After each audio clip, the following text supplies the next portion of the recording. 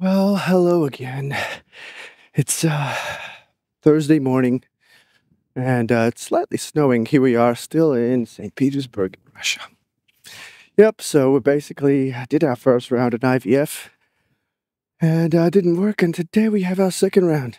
But I guess it's more to this story than just IVF, really.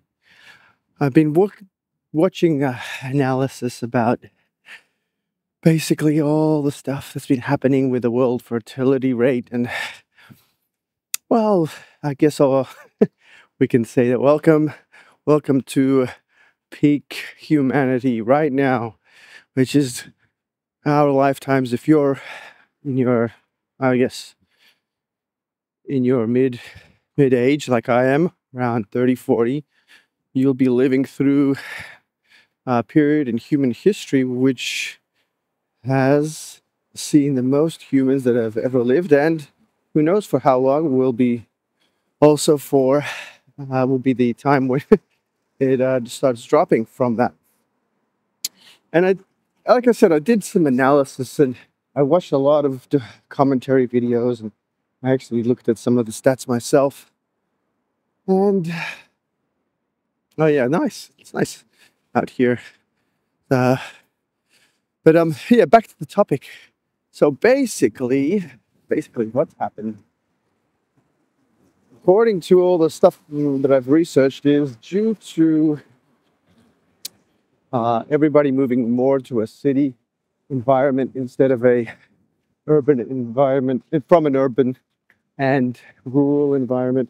This has caused essentially, I guess, the standard, the fertility rate for that kind of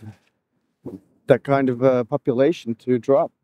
In throughout history, city states have always, like people who lived in cities, have always had low fertility rates, and so that's it. I mean, if you look at it from the perspective of people. Стриптиз-бар, мужчина.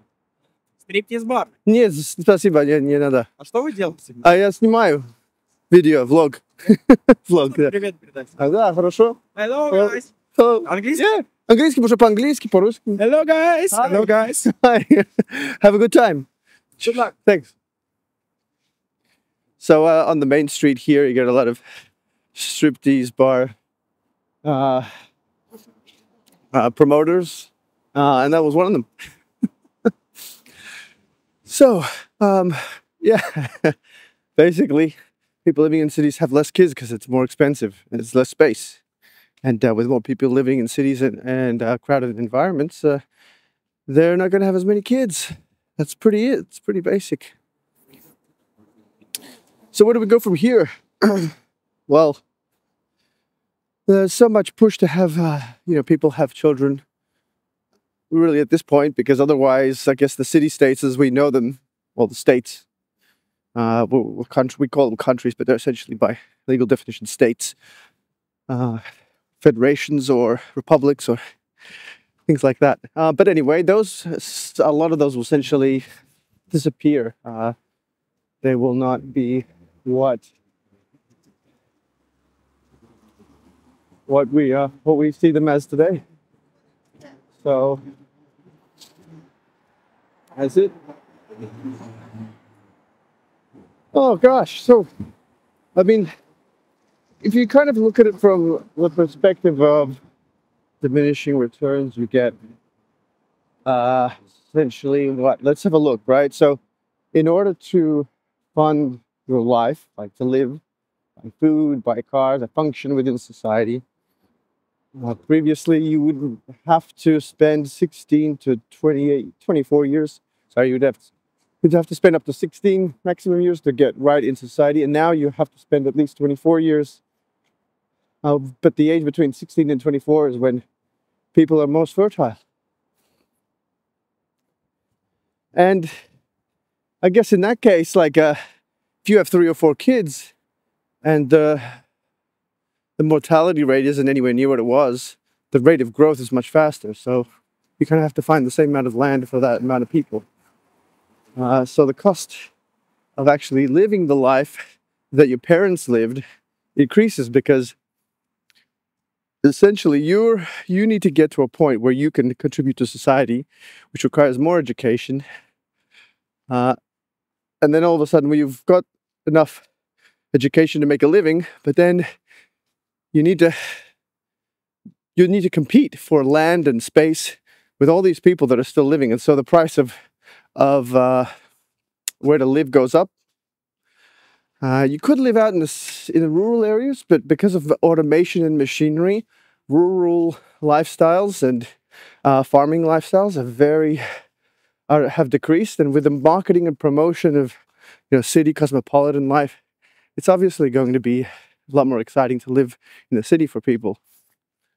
And so thus you kind of you're in your late 20s, 30s, and you kind of started making a life for yourself, and you decide you want to have kids. But then if you're a woman, then you don't make much income, and you've got to rely on a partner to make that income.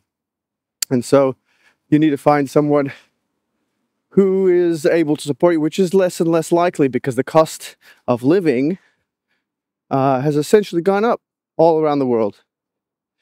That's a difficult one to analyze. I'm not going to go too deep in that one, but yes, the cost of living all around the world has gone up, and the cost of property has gone up also. So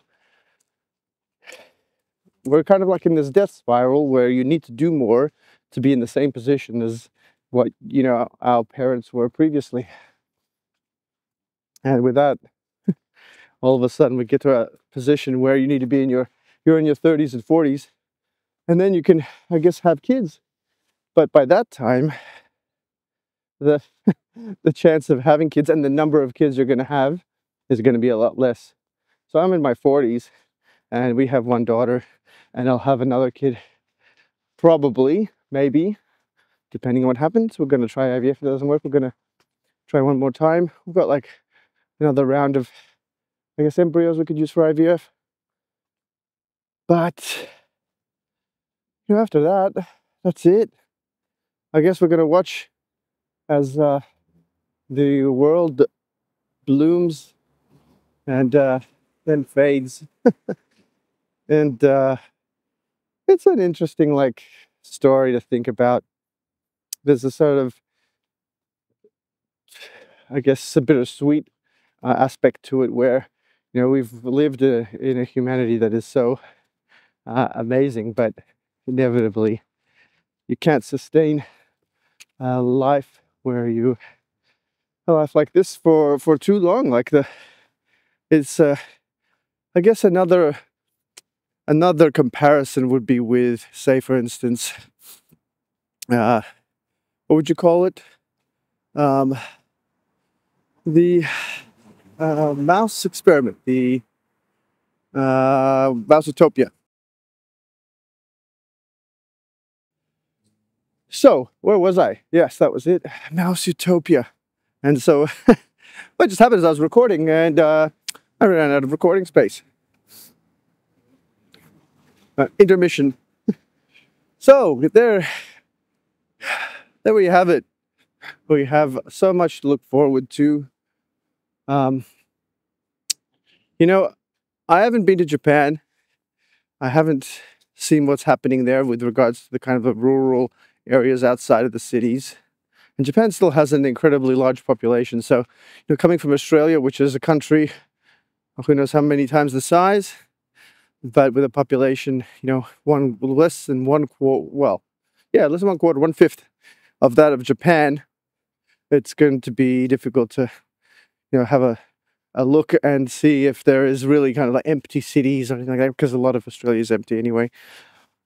But I guess it would be more of a contrast as to, I guess, maybe have a look at the population. Even here, I'm walking through the streets in Russia, you don't see many kids. Very few in the evenings. I know in China and South Korea, I hear that there's been a lot of decrease in the, let's make this.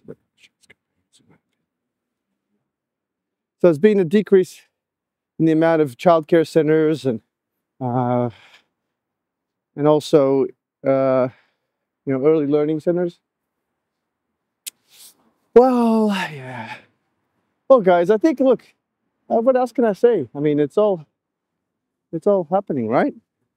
We're going IVF again, and hopefully we have another kid. I guess it's such a juxtaposition of perspectives when you look at like the personal aspect of it all, with how, you know, having a kid is such a personal experience.